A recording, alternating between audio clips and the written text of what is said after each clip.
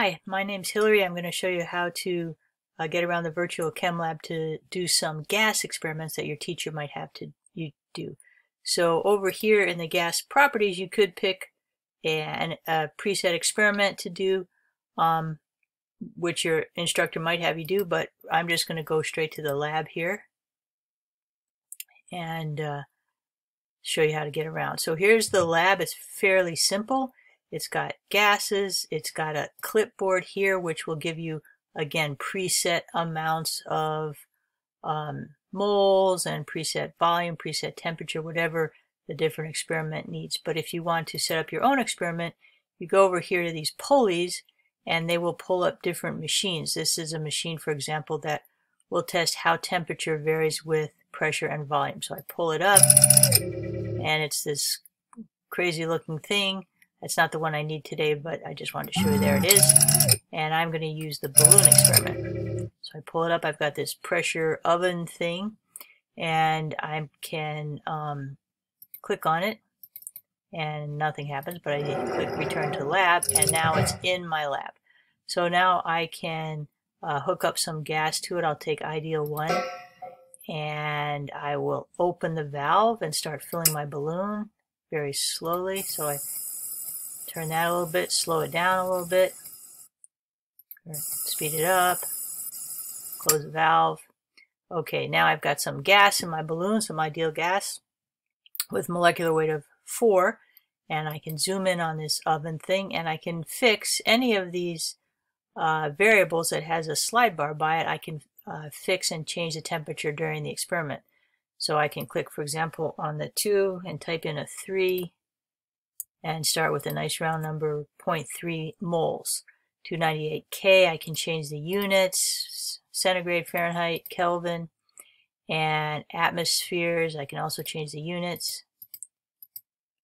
But I want atmospheres, but say I want to start my experiment with 1 atmosphere. One way to change it, to fix it, is to round. I hit the round twice and I've got 1.00 atmospheres.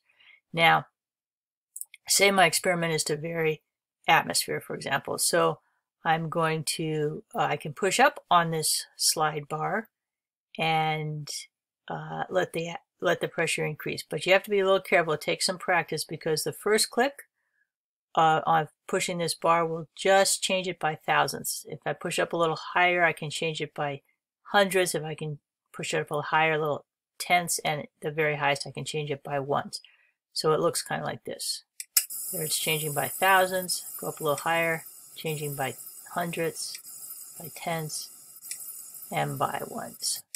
Then I take my finger off the mouse and it stops. Another way to change the settings is to just click on it and type, click and type, click and type, click and type, whatever run through of changing pressure, temperature, or number of moles that you want. So what happens if my balloon breaks? Let's put a lot of moles in here and let's increase the temperature. We can bring the pressure down a little bit. Yikes. And let's bring up the heat. Okay, I lost my balloon. I can reset it and get a new balloon. So let's put some moles in there again. Bring it back down to exactly 1 atmosphere. This time, though, I'm going to record my experiment in my lab book. So here's what the lab book looks like with 1 experiment in it. This is an old one, so I'm going to delete that experiment. Be careful. Once you delete those words, you've got nothing. So you want to make sure you don't delete everything all at once.